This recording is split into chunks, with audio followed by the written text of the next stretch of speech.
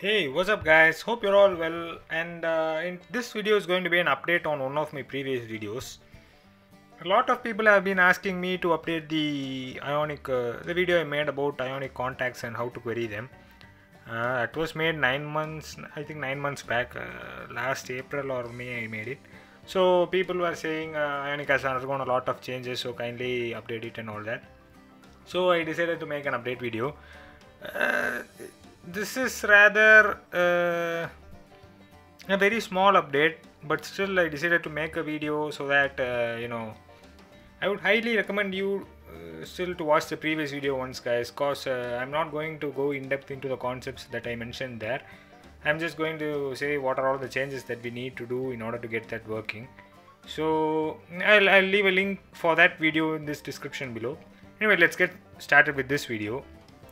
Now first I have created a new Ionic 2 application, and I have opened it in my editor. These are the configurations if you want to have a look. It's RC5 edition. Now let's move on with the code. First I'll open pages, and in home.html I'll just copy the same from our previous repo and paste it here. So contacts home, this is the home, right? This one we need not we don't need it anymore since we are using TypeScript now. For that I'll go ahead and add the contact plug Cordova plugin contacts.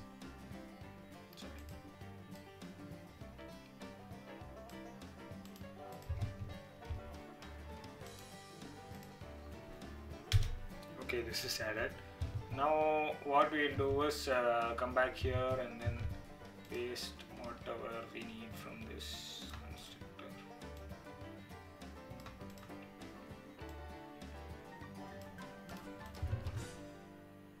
Oh, sorry, this is 16. Or we'll paste it first.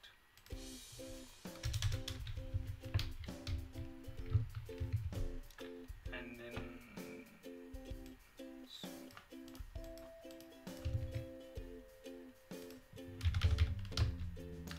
we won't be needing, so I'll remove that, and instead of all this I'll just use it like this.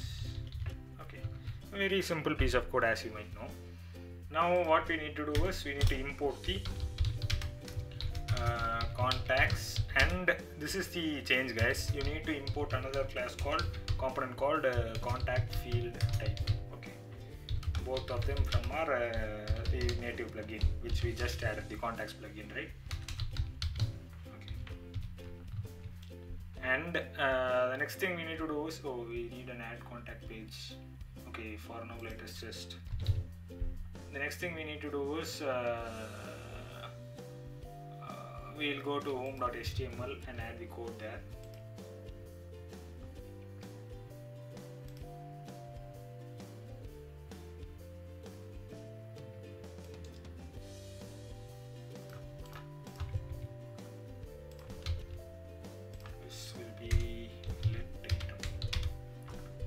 Instead of button we need to give ion button directive, right, so that our button looks polished. So here also I will just give ion button. Okay, yeah, that's it. So now I'm coming back to home.ts, and the change that we need to do here is we can't give it like this, guys, and this is where we need to give our change. For example, this is, as I said before, it represents this represents the field, and this represents the options. So the field can be wait, I'll just see the the field can be an address, birthday, categories, or country, or department, or display name, or emails, right? So what we need to do is we need to have a r value equal to, not we will have contact field type, in this case we will display name. Okay, very simple piece of code. Now what we need to cast this. Now what we'll do is we'll give the r value, sorry, this dot r value.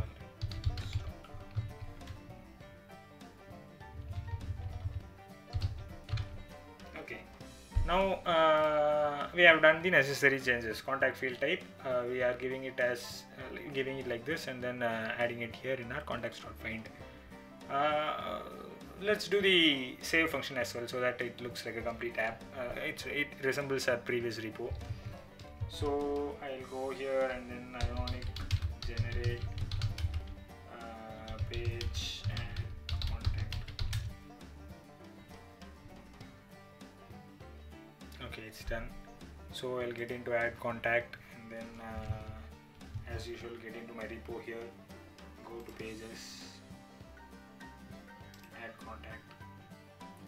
And long back, if you notice, we are still using JS fields, right?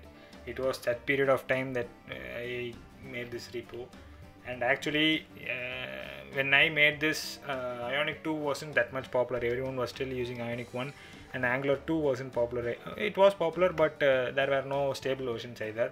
So this repo gradually, it was like this blog, Ionic 2 blog, my Ionic 2 blog and my Ionic 2 repositories were very much famous at that time. A little bit of self-promo there, guys, so I'm sorry. So let's just use this.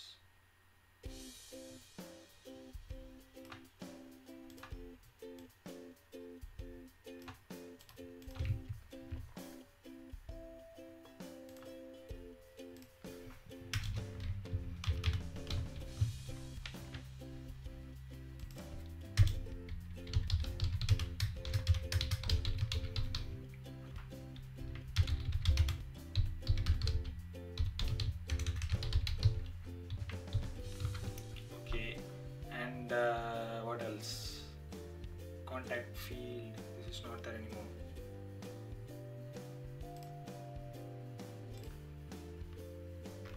I think it's there. Let's just import that as well. Contact field. Okay. What else we need to do? Oh, we need to bring all these values here, right? So I'll just type them out. That will be much easier, I guess.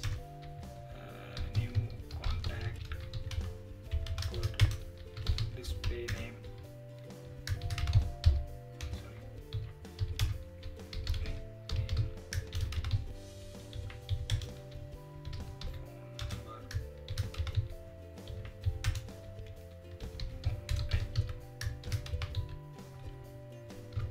Okay, so now, yeah.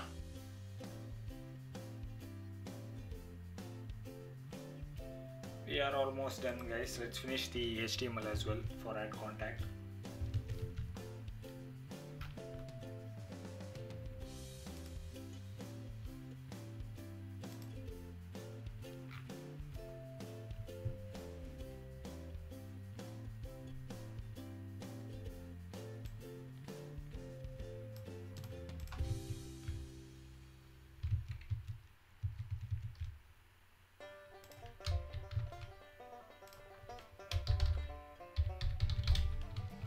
And last but not least, get into app.module.ts, import from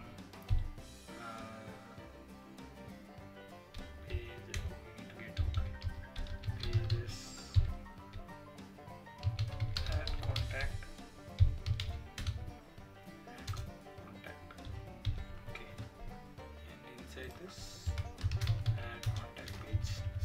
give it in declarations, add contact page. Similarly, give it in entry components as well, add contact page. Okay, now get into home.ts. Here just import it again, import from contact, very simple piece of code, right?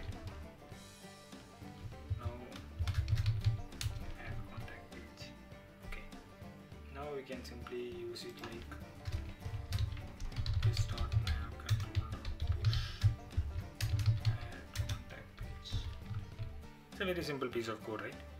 Now let's run it on our mobile. Since it's using Cordova native plugins, let's run it on our mobile and see if this still works out as fine as it did last year.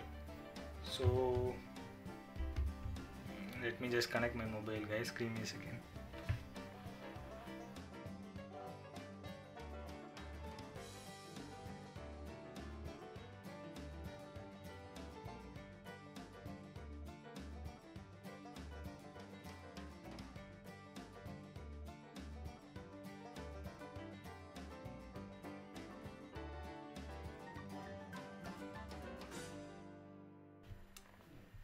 Seems to be a success. Let's just I'll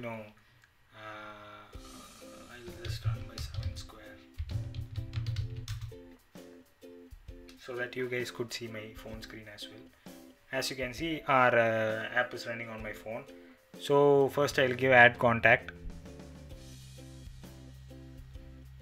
and I'll enter some name.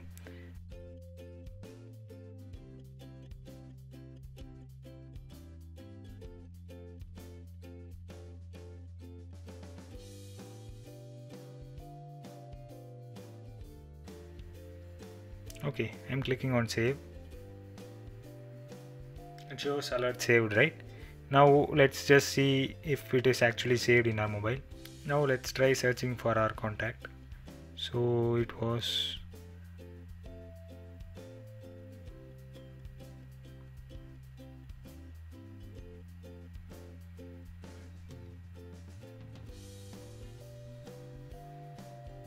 see, you can find our contact, right? It shows up here, right, Bruce Lee. And the reason is that if you notice in our code we have written like where is it? We are displaying only the display name, right? Item.display name. That's the reason why our display name Bruce Lee alone is displayed, guys. So as usual, our contacts thing is working fine. I would have dug deeper into this, guys, but I feel like I pretty much explained it a bit well in my previous video. I'll leave a link and the end screen. I'll leave a link for it also as well, and I'll leave a link in the description below for that video as well. This video is just to update that previous video because a lot of people were complaining that that didn't work well and they were asking me to update it on both my blog and my video. So that's why I'm doing this. Hope you enjoyed it, guys. Hope you found it helpful. Kindly share it with someone else if you think it would help them too. I'll try to post more video, guys. The reason why I didn't post for the past 10 days is that I was busy working on something else, guys. I'll try to post more frequently throughout this year. I'm not taking a bit of break or anything. So yeah, guys, I guess I subscribe to watch more cool stuff, and I guess I'll talk to you guys in my next video. Bye.